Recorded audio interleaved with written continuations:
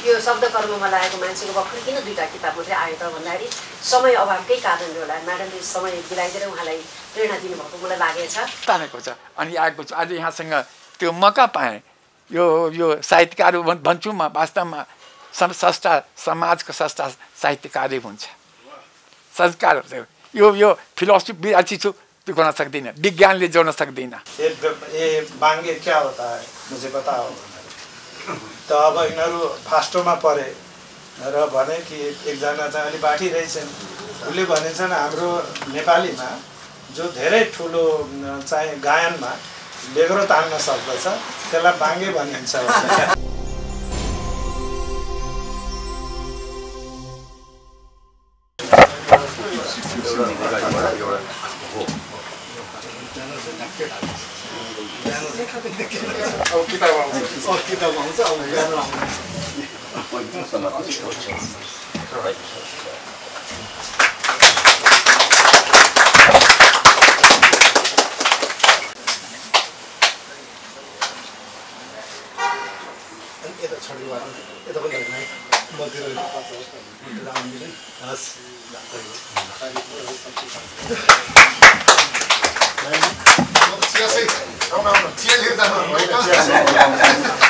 फेरि मान्छे थोरै तर गरिमामय व्यक्तित्वभन्दा थोरै भए पनि रमाइलो हुन्।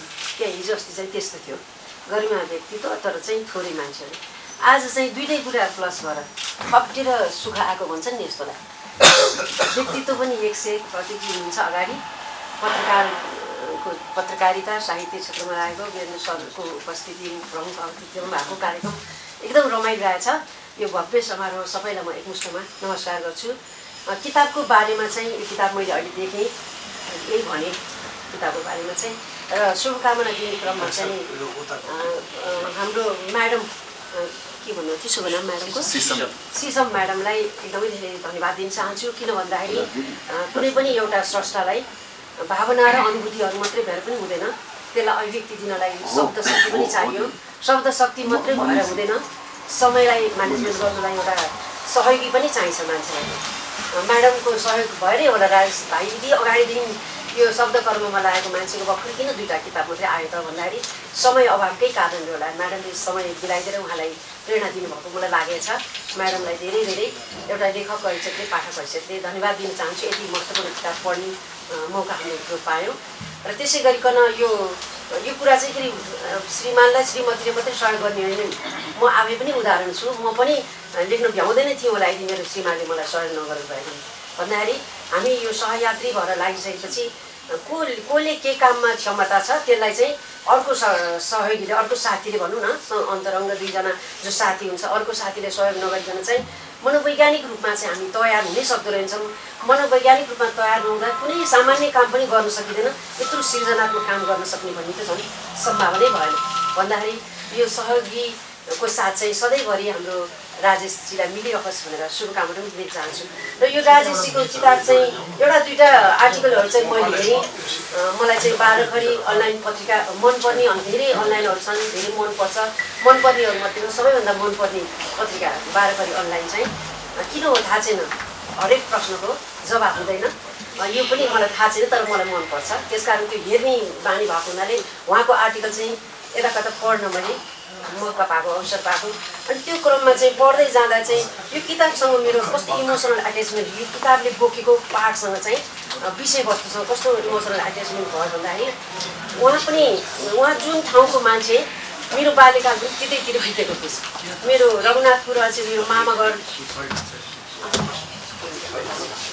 अनिता म्याडमलाई पनि नमस्कार। अनि त्यो यो किताबमा आएको आर्टिकलहरू के पढ्दै जाँदाखेरि बच्चा बेलामा त्यो परालको टालीमा खेलेको अनि परालको टालीमा खेल्दा त्यो एक प्रकारको धुवाँ त्यो बास्ना एकदमै त्यो उहाँको आर्टिकलमा चाहिँ त्यो स्मेल आउने क्या पढ्दाखेरि जाँदाखेरि। अनि घुर शीर्षकै त्यस्तो यस्तो छ, घुर चाहिँ एकदम हामी जाडोमा त्यो घुरमा त्यो चनालाई पोलेर है त्यो जनहरू भन्दै उहाँहरूसँगै हामीहरू बसेर आमाहरूले गाली गर्दा उहाँहरूसँगै बसेर त्यो आगो तापेर उहाँहरूले दिएको कुरा एकतिर हातमा सुर्ती यसो गर्दै उहाँहरूले खाएर अर्को हातले त्यो पोलिथिन त्यो खाएको ओरेको त्यो सबै बाल्यकालीन स्मृतिहरू चाहिँ उहाँको आर्टिकल पढ्दाखेरि चाहिँ एकदम त्यो के फेरि उभारेर सम्झनामा चाहिँ उभारिएर आएको कि मलाई लाग्छ एउटा साहित्य कृतिको शक्ति भनेको चाहिँ आफू सँगसँगै पाठकलाई पनि हिँडाउन सक्नु आफू सँगसँगै त्यो विषयमा पाठकलाई पनि डुबाउन सक्नु एउटा संस्था छ। आफूले अपराध नगर्दा पनि दण्डित हुनुपर्ने परिस्थिति राजनीतिमा जुन हाबी भइरहेको छ हामी आम जनतालाई जुन गाह्रो अप्ठ्यारोहरू छ ती गाह्रो अप्ठ्यारो सबैलाई एकछिन भुसुक्कै बिर्सेर आफ्नो बाल्यकालीन दिनका ती रमाइला क्षणहरूमा चाहिँ एकदम विचरण गर्न मन लागेको छ। मलाई लाग्छ यो किताबले पुरै साथ दिन्छ त्यसको लागि र त्यसको लागि पनि यहाँलाई धन्यवाद दिएर र हाम्रो राजेश भाइलाई चाहिँ यस्तो कुरा चाहिँ अझै धेरै लेखिहाल्नुहोस् सम्झनाका कुराहरू कि तपाईँ आफू मात्रै सजिलो होइन रहेछ अरूलाई पनि त्यो पढ्दा मजा आउँदो रहेछ सबैलाई मजा दिनुहोस् 2 दिनको जिन्दगीमा दिनु सके जति कुरा दिनुपर्छ त्यो कुरा दिनुपर्छ जसले हर्कलाई आनन्द हुन्छ भन्ने लाग्छ त्यो गर्नुहोस् भनेर किताबको बारेमा चाहिँ म माफ माग्छु मैले पुरा नपढेको भएर किताबलाई छोइन फेरि एकचोटि यहाँहरू सबैलाई मेरो कुरा सुनिदिनु भएकोमा धन्यवाद दिँदै राजेश भाइलाई शुभकामना दिँदै राजेश भाइलाई प्रेरणा दिने प्रेरणा पृष्ठ बहिनी अथवा म्याडमलाई पनि धन्यवाद भन्दै शुभकामना भन्दै भनाइ सिद्धाउँछु। हस् म साहित्यकार त हुँदै होइन अलिअलि पाठकसम्म हो तर अब हाम्रो राजेश खनालले मलाई पनि चाहिँ यो विमोचन कार्यक्रममा उपस्थित गराउनु भएको छ। खास मैले मेरो अलि बिदा मिल्दैन होला भनेर भनेको हो तर त्यति भने पनि अब यो साहित्य भनेको बिदा नमिल्ने भन्ने चाहिँ हुँदैन। मान्छेको जीवन जगतसँग सम्बन्धित कुरा त्यसमा पनि के भनेदेखि त्यस्ता विषयवस्तुहरू जो भाषासँग जो चाहिँ कलासँग या ललित कलासँग या भनौँ चाहिँ आदर्शहरूसँग सम्बन्धित छ। अब त्यसमा हरेक मान्छेको केही न केही चासो हुन्छ नै। खास गरी यो राजेश खनालसँग मेरो आफ्नो सम्बन्ध पनि छ। त्यो सम्बन्ध भनेको उसको मावली र मेरो मावली एउटै हो। हामीहरू नाताले दाजुभाइ पनि पर्छौँ। यो ढकालहरूको वंशवृक्ष असाध्यै ठुलो छ त्यो कारणले पनि हामीहरू सम्बन्धित छौँ। त यो घुरको धुवा भन्ने जुन एउटा एउटा आत्मकथा नै भन्दछु जो चाहिँ एउटा सामाजिक जीवनको परिप्रेक्ष्यमा लेखिएको छ। यसमा मैले सरस्वती हेरेँ 18वटा कथाहरू छन् र ती सबै सत्य कथाहरू हुन् र यसको परिवेश चाहिँ मधेस छ र मधेसमा पनि त्यो के भनेदेखि सिरा सप्तरी धनुषा महोत्तरी या भनौँ यो क्षेत्रसँग सम्बन्धित छ र त्यसमा पनि अनि यो क्षेत्र भनेको हामीले के पाउँछौँ भने मूलतः मधेसी मूलका नेपालीहरूको ठाउँ हो र पहाडीहरूको जनसङ्ख्या यी क्षेत्रहरूमा कतै 7%, कतै 8%, कतै 10, कतै 12 छन् र व्यापक रूपमा मधेसीकरण भएको पहाडी समाजहरू हामी यी क्षेत्रहरूमा देख्दछौँ। त त्यसैको परिप्रेक्ष्यमा एउटा चाहिँ साहित्यको सिर्जना गरेको जस्तो मलाई लाग्दछ। त मधेस अब हामीसँग धेरै समय छैन 7 मिनटको मात्र समय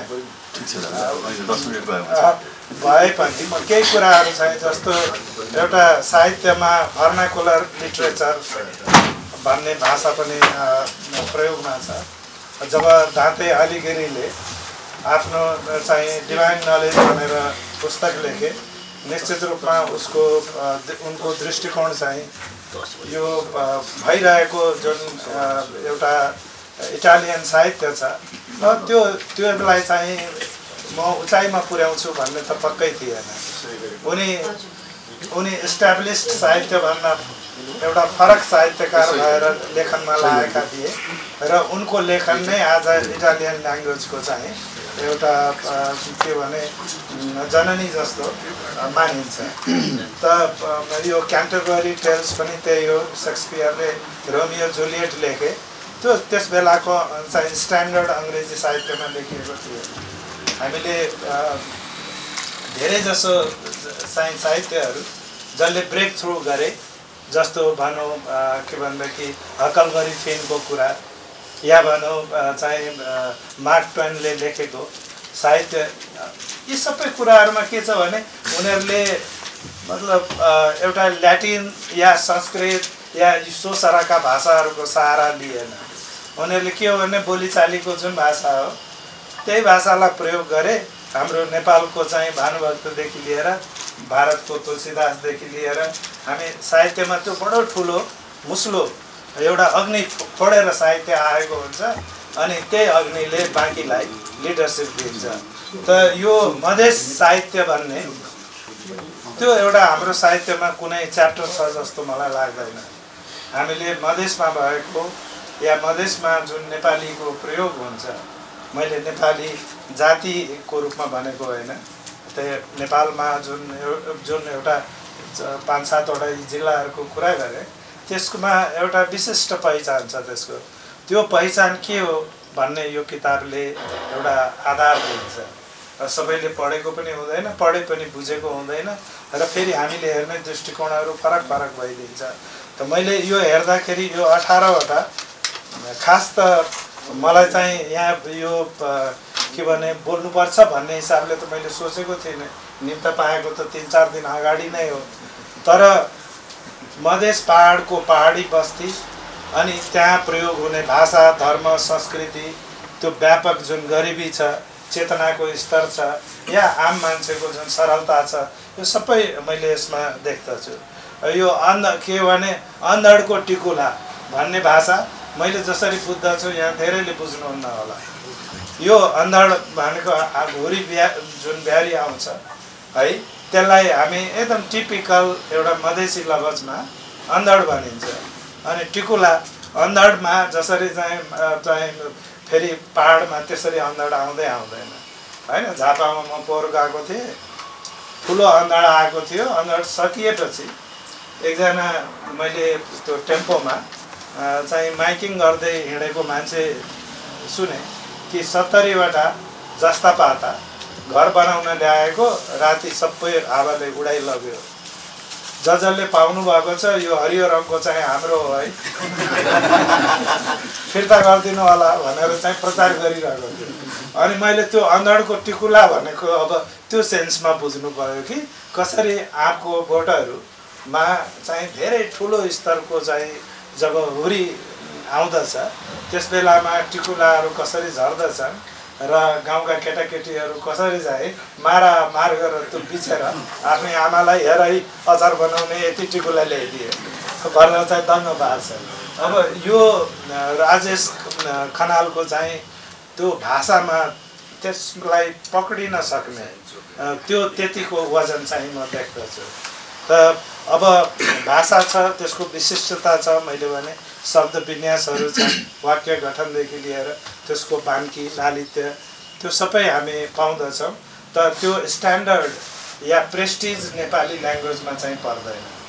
मान्छेले बोल्दछन्, त्यहाँका धेरै ठुला ठुला जिम्दारले बोल्ने भाषा पनि त्यही नै हो, तर त्यो साहित्यमा नदेखिएला होइन। अब त्यो मैले फिल गर्न सक्छु, हाम्रो डाक्टर मिश्र हुनुहुन्छ, उहाँले त जानै फिल गर्न सक्नुहुन्छ। त यो धेरै मधेसमा हुर्किएका मान्छेहरूले त्यो फिल गर्न सक्दछन्। त्यो प्रेस्टिज ल्याङ्ग्वेज नहोला, तर त्यो देहाती नेपाली हो। यस्तो देहाती नेपाली जसले मधेसको प्रतिनिधित्व गर्दछ र पहाडलाई पनि त्यो सँगसँगै लिएर प्रस्तुत भएको हुन्छ। त मैले अघि जुन भने नि कि जब डी क्यामेरन लेख्यो होला बोकासीहरूले, उसलाई कहाँ थाहा थियो र कि यसको प्रभाव चाहिँ यो साहित्यमा पछि गएर यस्तो होला, या क्लासिकल लिट्रेचरमा यो चाहिँ धेरै ठुलो ब्यानरका रूपमा स्थापित होला भनेर। त्यो त जन बार्बरलाई पनि थाहा थिएन होला जब उसले ब्रस भन्ने पुस्तक लेखेका थिए। हामी अङ्ग्रेजीमा चाहिँ यो प्रायः जसो यो के भने जेफ्री चेसरको चाहिँ पढ्दछौँ, क्यान्टरबरी टेल्स बडो फेमस छ होइन। अब अघि मैले उसको कुरा गरेँ कि दाते एलिगेरेको, उसले चाहिँ डिभाइन कमेडी भनेर लेख्दाखेरि यो अँध्यारोबाट उज्यालोतर्फ जाने एउटा बाटोको रूपमा लेखेका हुन्। तर साहित्यलाई त्यत्रो प्रभावित गर्ला भन्ने त उसलाई पनि थाहा थियो कि थिएन। म त खालि सामान्य पाठकको हिसाबले यसलाई उल्लेख गर्दैछु त मार्क ट्वेनको कुरा पनि त्यही नै हो र यो भाषालाई हामीले कसरी लिन्छौँ मैले चाहिँ धेरै वर्ष अगाडि अब म सकिहाल्छु धेरै वर्ष अगाडि धेरै दशक अगाडि भनौँ मिरमिरे पत्रिका हो जस्तो लाग्दछ त्यसमा एउटा संस्मरण कुनै ललित कलाकार नेपाली महिलाहरूमध्ये एकजनाले लेख्नुभएको थियो त्यो मलाई चाहिँ प्रमिला गिरी होइन जस्तो लाग्छ तर उहाँ सरको कोही कलाकारले लेखेको हो कि उहाँहरू बनारसमा चाहिँ ललित कला पढ्नु हुँदो रहेछ र उहाँलाई पढाउने एकजना उस्ताद रहेछन् जसले बडो लेग्रो तानेर रियाज गर्न सिकाउँथे त त्यो रियाज गर्न सिकाउँदाखेरि नेपाली केटीहरू 4-5 जोडी सँगसँगै अनि यिनीहरू चाहिँ अलि खिसी गरेको हो कि जस्तो गरेर अनि हाँस्दा रहेछन् अनि आऊ बाङ्गेको क्लास बाङ्गे आयो बाङ्गे गयो गुरु भनेर इज्जत चाहिँ एकदमै गर्ने तर त्यो निकनेम जस्तो त बाङ्गे भनेर भन्दा रहेछन् त त्यो बाङ्गे भन्ने क्रममा एक दिन चाहिँ रियाज सिकाउने गुरुले थाहा पाएछन् कि यिनीहरूले मलाई केही न केही त भनिरहेको छ जो मैले बुझेको छैन भनेर उसले चाहिँ प्रश्न गरेछन् ए बाङ्गे क्या होता है मुझे बताओ भनेर त अब यिनीहरू फास्टोमा परे र भने कि एकजना चाहिँ अलि बाठी रहेछन् उसले भनेछन् हाम्रो नेपालीमा जो धेरै ठुलो चाहिँ गायनमा लेग्रो तान्न सक्दछ त्यसलाई बाङ्गे भनिन्छ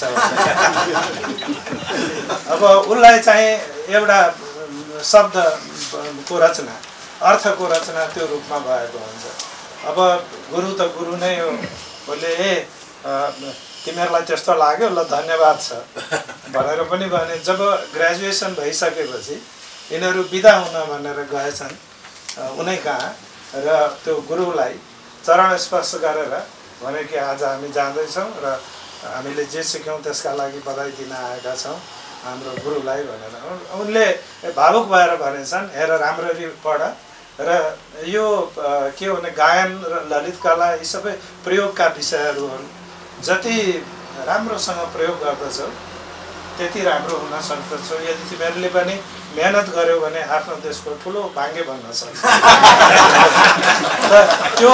त्यो बाङ्गे भन्ने जुन छ मैले यो पढ्दाखेरि मैले फिल गरेको शब्दहरू तपाईँ धेरै जसो छ जस्तै मैले अन्धडको टिकुला भने अर्को बाइजीको नाचको झट्का बाइजी भनेको पनि एउटा मधेसको कल्चर हो संस्कृति हो जो एकदमै ठुलो इन्स्टिट्युसन हो अब रामलीला हुँदैन तर रामलीला हुन्थ्यो र रामलीला भनेको एउटा इन्स्टिट्युसन हो यहाँ घुरको धुवाँ भनेर चाहिँ एउटा प्रतीकात्मक व्याख्या हुन त घुरको धुवाँ घुर भनेको एउटा गरिबले लाउने लुगा छैन जाडो आयो जिउ त न्यानो पार्नुपर्छ उसले कसरी पार्छ त अनि घुर बालेर अनि अर्काको घर बाल्न त पाइँदैन त्यही पतिङ्गर बाल्ने हो त्यही पोहोर बाल्ने हो त्यही भएका जे जति चाहिँ प्रयोग नहुने चिजवस्तुहरू छन् त्यसलाई बालेर ताप्ने हो तर घुरको धुवाँ सँगसँगै एउटा नर्म्स पनि हो एउटा स्ट्यान्डर्ड पनि हो त्यसको एउटा प्रोसिजर पनि छ त्यसको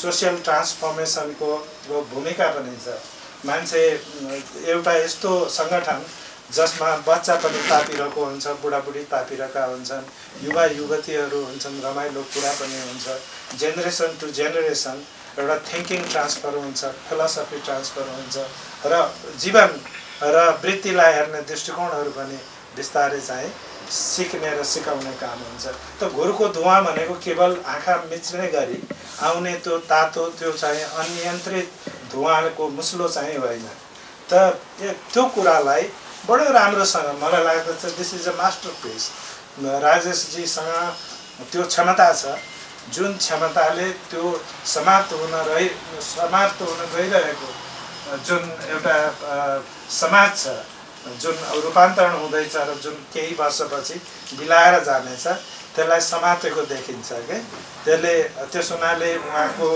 जुन एउटा प्रयास छ त्यो एकदमै स्तुत प्रयास हो त यो मधेस तराईलाई त यसले पहिचान दिन्छ नै र त्यसको एउटा ठुलो जुन पक्षलाई त्यही भाषामा चाहिँ प्रयोग पनि गर्दछ र देखाउँछ भने यसले कतिपय चाहिँ साहित्यमा कस्तो म फेरि साहित्यको विद्यार्थी होइन बालक भन् ठान्नु होला यसमा अलिअलि यसो छासो पढ्ने बानी उनीहरूलाई टाइम प्रशस्त हुन्थ्यो। अनि टाइम भएपछि के गर्छ मान्छेले, कि त गुलेली खेल्न जान्छ कि पढ्छ। अब त्यो अलिअलि त्यो बेला बरालिएर पढेको, जस्तो फ्रान्स काफ्काको एउटा फ्रान्स काफ्का भनेको अन्तर्मुखी विश्लेषक, साहित्यमा उनको धेरै ठुलो योगदान छ। उनले मेटामर्फोसिस लेखे। अब त्यो क्लिष्ट सोचाइको एउटा नमुना जस्तो मलाई लाग्दछ। बिपीले पनि त्यसको बारेमा चाहिँ बयान गर्नुभएको छ। त मलाई चाहिँ त्यो के भने, एउटा विचार गर्नु होला, एउटा किरो एउटा मान्छेलाई आउटराइट किरो बनाइदियो, एउटा इन्सेक्टमा रूपान्तरण गरिदियो। त्यो मान्छेको जुन एउटा जुनी छ, उसको जुन सृष्टिसँग आएका चाहिँ विचारहरू छन्, व्यक्तित्व छ, दृष्टिकोण छ, अब त्यो किरामा रूपान्तरण हुने बित्तिकै उसको त्यो सोचाइको लेभलमा के चाहिँ रूपान्तरण आउँछ, त्यो मेटामर्फोसिसको चाहिँ एउटा विषयवस्तु त्यो हो। यति ठुलो विषय, अब त्यो पढ्दाखेरि केही कुरा सिकिएला, रमाइलो चाहिँ पक्कै लाग्दैन। मैले आफ्नो कुरा भनेको, रमाइलो पनि लाग्दैन। अनि यो म पहिलोपल्ट यो त्यो पुरै जमानामा पढेको रहेछ, अहिले चाहिँ पहिलोपल्ट मैले एउटा सभा पाएँ जसमा म त्यो कुरो भन्न योग्य, किनभने सबै साहित्यकारहरू हुनुहुन्छ, त्यसको अर्थ होला। तर त्यसले म जस्तो पाठकलाई सन्तुष्टि चाहिँ दियो, एउटा ऊ चाहिँ इन्टेलेक्चुअल च्यालेन्ज चाहिँ दियो। मान्छे तत्कालै किरा भयो भने के हुन्छ, उसको थिङ्किङ चाहिँ किरामा गयो, तर जिउ पनि छैन, डाल पनि छैन, धर्म छैन, संस्कृति छैन, उसको सङ्गठन छैन। अब ऊ एउटा किराका रूपमा ती लिगेसीहरूलाई कसरी उसले चाहिँ रेजिस्ट गर्छ, मेटामर्फोसिसको चाहिँ आख्यान त्यो हो। अब हामीलाई त्यति चाहिँ क्षुब्ध भएर पढ्नुपर्ने बाध्यता छैन। यो घुरको धुवाले चाहिँ पल पलमा बाल्यकाललाई सम्झाइदिन्छ, आफूले बाँचेको जीवन पनि र त्यो आदर्श पनि, जो चाहिँ मधेसको जीवनमा धेरै महत्त्व राख्दछ। र म यो उपलक्ष्यमा लेखक राजेश खनाल मेरो भाइ पनि लाई चाहिँ बधाई दिन चाहन्छु। Keep it up. यो के हो भने, लेख्ने कुरा भनेको बडो, यो हाम्रो नेपालीमा स्रष्टा भन्छन्, बडो मलाई राम्रो लाग्दछ त्यो शब्द। किनभने सिर्जनाको भाषा सबैसँग हुँदैन, तपाईँसँग छ, समय दिनुहोस्। यसले जति एउटा निर्माण यसबाट सम्भव छ तपाईँले अवश्य नै गर्नुहुन्छ। र यो तपाईँको दोस्रो किताबका लागि मेरो मुरी धन्यवाद। सबैलाई नमस्ते। जन्मेका हुर्केका र त्यहाँको जुन भाषा परिवेशलाई समेटेर उहाँले जुन भाषा त्यहाँ प्रयोग गर्नुभएको छ, उत्कृष्ट भाषा। सायद मलाई लाग्छ हामी मधेसमा बस्ने खास टिपिकल मधेसीहरूले पनि त्यो भाषा प्रयोग गर्दैनन् होला जस्तो लाग्छ। त्यस्तो भाषा प्रयोग गर्नुभएको छ उहाँले। मैले उहाँको किताब सरस्वती पढी पनि, हेरी पनि, र यसलाई मधेस र पहाडलाई यसले जोड्ने काम पनि गरेको छ। एउटा कडीको रूपमा मैले यो पुस्तकलाई लिएको छु। राजेशजी, तपाईँले हामीले तराईको मधेसमा बस्ने मधेसी समुदायले गर्नुपर्ने कृतिको काम चाहिँ तपाईँले लेख्नु भएको छ। तपाईँलाई यसले हामी मधेसमा बस्ने सम्पूर्णले तपाईँलाई धन्यवाद पनि देला, होइन? त्यसले गर्दाखेरि राजेशजीको उहाँ लेखन साहित्यमा सुरुदेखि नै लाग्नुभएको, बाल्यकाल पनि उहाँको यस्तै साहित्यमै नै गुचा खेल्दै, गुलेली खेल्दै, हामी कचडी मुडी, झिग्नी मुडी, होइन? अब यस्ता यस्ता भाषाहरू उहाँले प्रयोग गर्नुभएको छ, होइन? अब यो उत्कृष्ट भाषा छ कि, अब त्यसको शब्दै छैन यो मधेसको लागि चाहिँ, होइन? त्यसमा म राजेशजीलाई धेरै धन्यवाद दिन चाहन्छु। र आज यो साहित्यमा लाग्नुभएका मूर्धन्य व्यक्तित्वहरू साहित्यकार नभए पनि साहित्यकारहरूसँग चाहिँ बढी सङ्गत पनि छ अलिअलि, होइन? त्यस कारणले पनि गर्दाखेरि मलाई आज धेरै गौरव पनि लागेको छ। मेरो साथीले आज एउटा उत्कृष्ट किताबको विमोचन गर्नुभएको छ। उहाँलाई अझ आगामी दिनमा अरू थप यस्ता कृतिहरू निकाल्नलाई हामी सबैको तर्फबाट उहाँलाई प्रेरणा मिलोस् भन्दै म उहाँको पूर्ण अझ अगाडिका दिनमा अझ पूर्ण सफलताको शुभकामना दिँदै म आफ्नो सानो मन्तव्य यहीँ टुङ्ग्याउँछु। धन्यवाद। त्यागबाल लेखिरहन्छु, तर आफूलाई म स्रष्टा ठान्दैन। असल स्रष्टा तपाईँहरू हुनुहुन्छ जसले साहित्यको सृजना गरेको छ। मलाई लाग्छ कि यो कमजोरी हो जुन मैले आफू जीवनमा पुरा गर्न सकिएन। अब समय पनि छैन। तथापि अहिलेसम्म 14वटा किताब लेखेको छु, 9वटा अङ्ग्रेजीमा, 4वटा नेपालीमा, 3वटा हिन्दीमा। तर त्यो स्रष्ट मैले त्यसलाई साहित्य सक्दै त्यो ठुलो कुरा हो। त्यो अहिलेको म अभी भनौँ एउटा बाहिर पढेँ, इन्डियामा पढेँ सुरुदेखि नै। 13 सालमा इन्डिया गएँ, बाहिर बसेँ, पिएचडी गरेँ, नोकरी गरेँ। यहाँ 47 वर्षदेखि मात्रै काठमाडौँमा छु।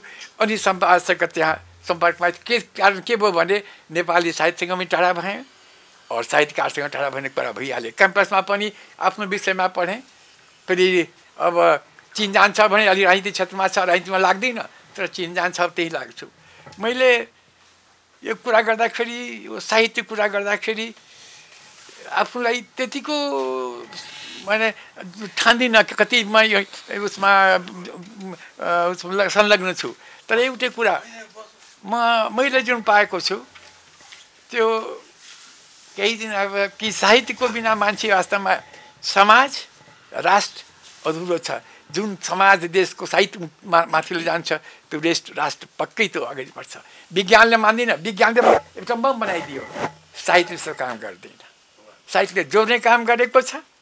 जुन कुरा अहिले ठाउँ गर्छु म, जुन यो कुरको धुवा कुरा गर्छु म, त्यो पछि गर्छु। दुईवटा कुरा म अस्ति मैले 2-4 दिन अगाडि हामी अनि भन्नुभयो उहाँले दुधमा अगाडि भेट भएको एउटा किताब लेख्दैछु घुरको धुवा।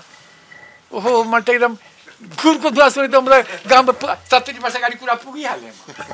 अब भनौँ नि, अब यो 13 वर्षको मैं इन्डिया पढ्न गएँ, त्यसै बाहिरै छु।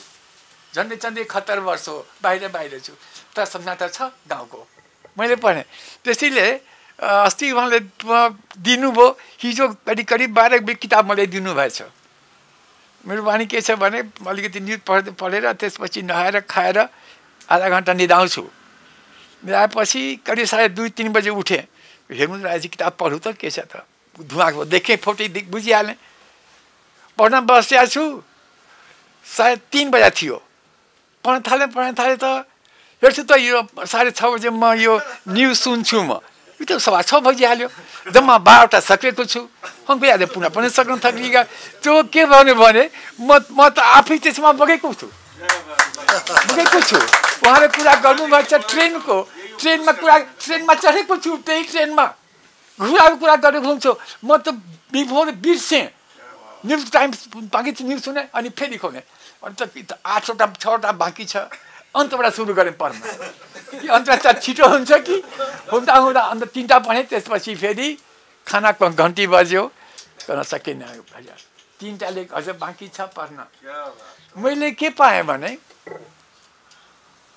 आफू केही पढ्दा लाग्यो कि गाउँको उहाँ जुन टिपिकल कुरा गर्नुभएछ नि, वास्तवमा बिर्से कुराहरू सबै बिर्सिसकेका थियो। 70 वर्ष भयो। धानको लोढा कुरा गर्नुभएछ, आँटिया भन्ने बाँध्छन्, सबै कुरा। त यस्तो कुरा लाग्यो मलाई कि के गरेको हो उहाँले, कस्तो लेख्नु भएछ। अहिलेसम्म वास्तवमा उहाँको देनको कुरा गर्दाखेरि मैले उहाँले काम जुन गर्नुभएछ, तराई मधेसलाई जोड्ने काम गर्नुभएछ, अरू कसैले गरेको छैन। उसले वास्तवमा मैले 5 मिनट पढेँ। एउटा कुरा कहिले भने दुसराको लाग्यो मलाई। एउटा कुरा के भन्छु, म त साहित्यमा टाढा छु। म त्यो जुन संस्मरण छ नि, त्यो मैले 2टा म त फिलोसफी जसले पनि सिम्बलाइज गर्छु, कुनै एब्स्ट्राक्टाइज त्यो गर्छु। म के लाग्यो भने होइन, यो कुरा वास्तवमा मलाई जस्तो मान्छेलाई 70 वर्ष पुऱ्याइदियो नि त, भूतसँग जोडिदियो। आज म छु, मेरो छोरालाई केही थाहा छैन। त मैले भने के कस्तो जीवन थियो, कसरी चाहिँ गएको छु, कसरी जोडिदियो। यो जोड्ने काम गर्छ, यो भूतलाई वर्तमानसँग जोड्ने काम भएको छ। मैले त 5-6वटा रूपमा मैले पाएको छु। एउटा उहाँले भूतलाई वर्तमानमा जोडिदिनु कि म अब 71 वर्षमा यहाँ सोचेको थिएन, बिर्सिसकेको छु। आफ्नो काममा लेगिरहन्छु, व्यस्त फुर्सद पनि छैन, काम पनि छैन। तर के छ भने पुऱ्याइदिनु भयो। आफ्नो कुरा, गाउँको कुरा, फुलबारीको कुरा, खेतको कुरा, धान कटाइको कुरा सबैसँग एकदम यस्तो फ्रेस हो जो केही गर्न सक्दिनँ। कल्पना गर्न जुन सुख मैले प्राप्त भयो बयान गर्न सक्दिनँ, जुन आनन्द मैले पाएँ बयान गर्न सक्दिनँ, सब छैन। दोस्रो कुरा उहाँले के गर्नुभएछ वास्तवमा हामी त मेरो गाउँ हामी अलिकति के थियो भने पिपरा परिवार हामी अलिकति सामन्ती परिवार कि हामी ठुलो जमिदार परिवार थियो हाम्रो मिश्रहरूको परिवार त्यो तराईमा कम्बी गाउँ होला जहाँ थियो अलिकति हामी के भनौँ अब बाबु हामीलाई बाबु भन्ने चलन थियो समाजमा माथि बस्ने हामी थियौँ जमिदार भएर बस्नु भइहाल्यो इन्डा पनि जागिर जमिनदारी सबै थोक थियो हाम्रो के थिएन तर के छ भने कि जुन रूपमा हामीले जोडेको थियौँ नि त्यहाँसँग मलाई जोड दिनुभएछ भनौँ न हामीले के जमिनदार भएर अलिकति त माथिल्लो त हुन्छ नि त संसार हुँदैन नि तर उहाँले जुन विचार राखिदिनु भएको छ यसरी जोड दिनु हो कि म सायद त्यसै वर्गमा जन्मेको हुर्केको मान्छे छु कि त्यसलाई मलाई लाग्यो यो त गजब मलाई त दोस्रो कुरा उहाँको जुन साहित्यसँग भनेको टाढा छु म कस्तो मिठाई खाइ मिठो भनौँ कि के भनौँ कि मैले छोडेँ बिर्सेँ सायद 3 घन्टा बिर्सेँ त्यही नै साहित्य हो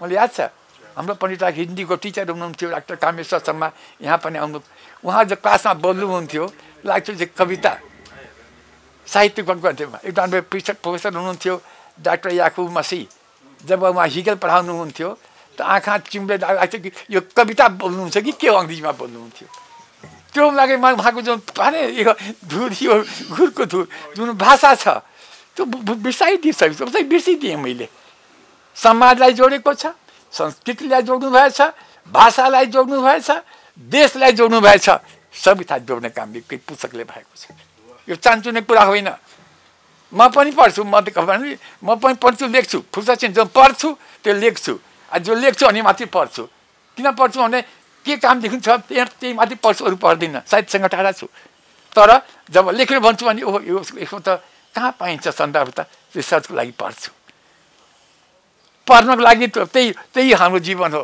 उहाँको किताब पढ्दाखेरि लाग्छ वास्तवमा यो यो यो यो शब्द मलाई अझ चाहिँ सम्झौँ एउटा कुरा 4-5 वर्ष अगाडि कुरा हो एकजनाले एउटा मात्रै टेलिफोन गर्यो मलाई नेपालीमा हजुर एउटा कार्यक्रम छ के कार्यक्रम प्रज्ञा प्रतिष्ठानमा त्यो हामी सीताको जयन्ती मनाउने गएका छौँ त्यसमा कसले गर्ने हो उसले भन्यो भिन सर्वा मतलब यो कहाँको शब्द बिहानको जुन शब्द हो यति मलाई खिच्यो म आउँछु शब्द मैले तानिदियो त्यही किन कुरा गरेको मैले यो धुरको धुवा जुन छ नि यो शब्दले मलाई यो त टिपिकल हो हाम्रो फुल संस्कृतिको हाम्रो जुन समाजको बनावट हो हाम्रो जुन समाजको त्यसले तानिदियो उसले म तानेको छ अनि आएको छु आज यहाँसँग त्यो मौका पाएँ यो साहित्यकार भन्छु म वास्तवमा संस्था समाजको संस्था साहित्यकारी हुन्छ संस्कार यो फिलोसफी विद्यार्थी छु त्यो गर्न सक्दिनँ विज्ञानले जोड्न सक्दिनँ रिसर्च गर्छ तलसम्म जान्छ त्यो जोड्ने काम त्यो साहित्यको हो म त्यही भन्छु मैले पाएको छु त्यहाँ पाएँ मैले यो कुरा किन भन्छु म पनि पढेको छु बिए गरेको छु साहित्यभरि पढिनँ मैले तर यस्तो साहित्य पढ्दाखेरि त्यो लाग्छ कहाँ जोडेको छ जो आजको आवश्यकता छ साहित्य यस्तै हुनुपर्छ जो समाजलाई जोडोस् देशलाई जोडोस् अझ मानवतालाई जोडोस् त्यति बात भन्छु म फेरि यही सब हामी यो खनालजीलाई के भनौँ शुभकामना दिन्छौँ आशीर्वाद के नै दिन्छौँ अझ लेख्नुहोस् अनि के यो आजको अवस्था दिएछ देश जोड्ने काम टुक्राउने काम भाषाले जोड्ने काम गर्छ साहित्यले जोड्ने काम गर्छ त्यो कौनले काम गर्दैन यसले भनेदेखि यहाँ सबैप्रति म नमन गर्दै आफ्नो कुरा यहीँ टुङ्गाउँछु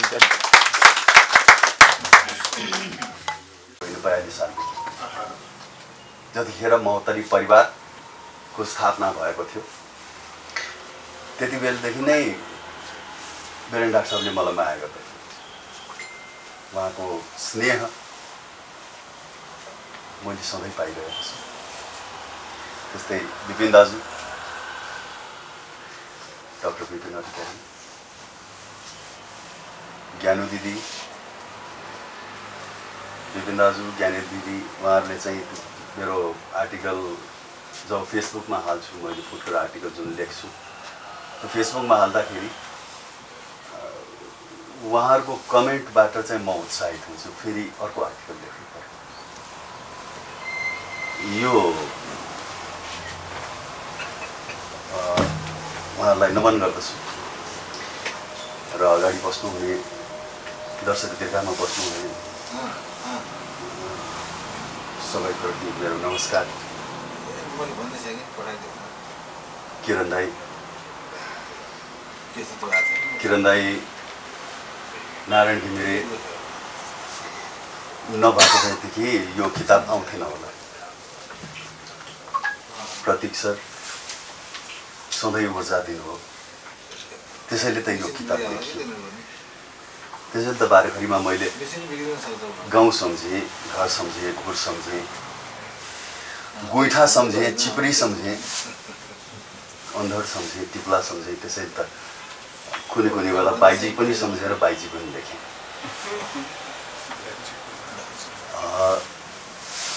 यसरी लेखिँदै गयो। पत्रकारिता गर्दै आइरहेको मान्छे लेख्ने हो। कहिलेकाहीँ 40 वर्डको पनि न्युज लेखिन्छ, कहिलेकाहीँ 400 वर्डमा फिचर लेखिन्छ, कहिलेकाहीँ 1400 वर्डमा यसो अलिकति लामो चाहिँ लेखिन्छ। मतलब के लेख्ने, अब त्यो लेख्दै गयो कहिलेकाहीँ लामो पनि भइहाल्छ, कहिलेकाहीँ छोटो पनि हुन्छ, कहिलेकाहीँ 300 शब्दभन्दा बढी लेख्नै सकिँदैन। अनि त्यो त्यतिकै टुक्रिन्छ, तिनको ती अड्किन्छ। तर जे होस् लेख्दा लेख्दै चाहिँ घुरको धुवाँ आयो। घुरको धुवाँ बारेखरीमा 76मा छापियो। 76मा छापियो। त्यो छापिसकेपछि पहिलो फोन आयो। मैले मेरो लेखकीयमा पनि लेखेको छु, मैले थोरै गरी। पहिलो फोन आयो वीरेन्द्र हमालको, ए राजेश यसलाई म नाटक बनाउँछु र नेपालगञ्जमा देखाउँछु। म एकदमै अचम्म लाग्यो मलाई। ओहो, मैले लेखेकोमा नाटक पनि बनाउनु खोजे साथीहरूले, हुन्छ भनेर पनि। बेलुका कि भोलिपल्ट श्रीओमले फोन गर्यो। श्रीओमले फोन गरेर किताब लेख्नै पर्छ, तिमीले किताब निकाल्नै पर्छ आफ्नो संस्मरणहरूको, र त्यसको चाहिँ शीर्षक घुरको धुवाँ नै राख्नुपर्छ।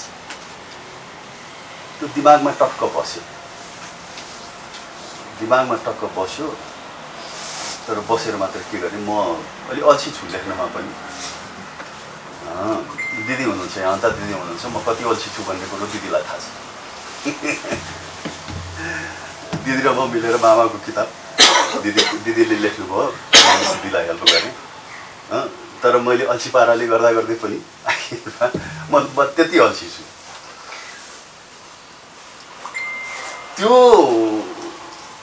त्यसलाई चाहिँ पछिल्लो समय चाहिँ करिब 17-18वटा आर्टिकलहरू चाहिँ जब रेडी भयो, अनि यतिकै भइरहेको थियो।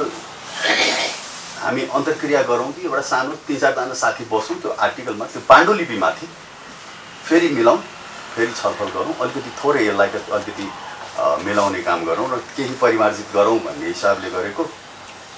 दसैँ आयो, त्यो बारेखरी कथा सुरु भयो। कथा सुरु भइसकेपछि आफ्नो किसिमको एउटा प्रेसर हुन्छ, त्यतातिर लागियो। त्यसपछि दसैँ आयो, तिहार आयो, अनि त्यसपछि बारेखरी कथाको एउटा फाइनल भयो। त्यसले गर्दाखेरि त्यतातिर ध्यान दिन सकिएन। एक दिन श्रीओमले फोन गरेर, तिम्रो यो चाहिँ इन्ट्रेक्सन गर्ने हो भने यो 2082मा पनि छापिँदैन। मैले सम्पादन गर्न थालेँ, दायाँ बायाँ अरू कुरो होइन, यो छापिन्छ भनेपछि मैले अरू केही गर्नै सकिनँ। हुन्छ भनेर भने किरण दाईसँग बस्यौँ। किरण दाईले छाप्छु भनेर भन्नुभयो। कर्मयोगी बद्रविक्रम थापा स्मृति सेवाले त्यसको प्रकाशनको जिम्मा लियो। र मलाई सधैँ हौस्याउने नारायण, मेरो मित्र नारायणले ल बाँकी कामहरू म गरिहाल्छु भन्ने कुरो गरेपछि मैले त उयो ल लाग्ने हो भनेर म लागेँ। यसरी यो आजको यो किताब चाहिँ घुरको धुवाँ चाहिँ आएको छ। यहाँ अलिकति मैले जोड्छु, म धेरै लामो नबोलौँ भनेर भनेको एउटा अलिकति चाहिँ मैले जोड्नै पर्ने हुन्छ। हिमालय टाइम्समा काम गर्दाखेरि 1-2वटा आर्टिकल लेख्नु होला, यो मधेस केन्द्रित। जब बाह्रखरीमा आएँ, बाह्रखरीमा लेख्न थालेँ, त्यसपछि मलाई गोविन्द अधिकारी दाइले के भन्नुभयो भनेदेखि, राजेशजी तपाईँ जनकपुरतिरको मान्छे, जलेश्वरको मान्छे, थोरै त्यताको भाषाहरू प्रयोग गर्नुहोस् न, त्यो भाषाहरू प्रयोग गर्नुहोस्, त्यसले अलिकति मिठास दिन्छ, आर्टिकलमा मिठास दिन्छ भनेर भन्नुभयो। त्यसपछि एउटा आर्टिकलमा ट्राई गरेँ, तर ब्राकेटमा फेरि त्यसको अर्थ खुलाएर लेखेँ। त्यो अर्थ खुलिसकेपछि, त्यो अर्थ खुलाएपछि मलाई एक दुईजनाले टिप्पणी गर्नुभयो, ए भाषामा किन यो अर्थ खुलाउने, बुझ्ने मान्छेले आफै बुझ्छ। यो अन्धडको टिकुला लेखिसकेपछि हुरीको चाहिँ त्यो आँपको चिचिला भनेर लेख्नै पर्दैन। अन्धडको टिकुला भनेपछि अन्धडकै टिकुला हो, त्यसमा चाहिँ त्यो हुरीमा झरेको आँपको चाहिँ कोया के चिचिला भनेर लेख्नै पर्दैन। त्यसैले बाइजी भनेपछि त्यो गाउँघरतिर नाच्ने चाहिँ केटी, त्यो लेख्नै पर्दैन। बाइजी भनेपछि बाइजी हो, उनीहरूले अब त्यो बाइजी भनेको के हो भन्ने कुरो पछि खोज्नुहुन्छ भनेपछि त्यसपछि मैले त्यो ब्राकेटमा पनि लेख्न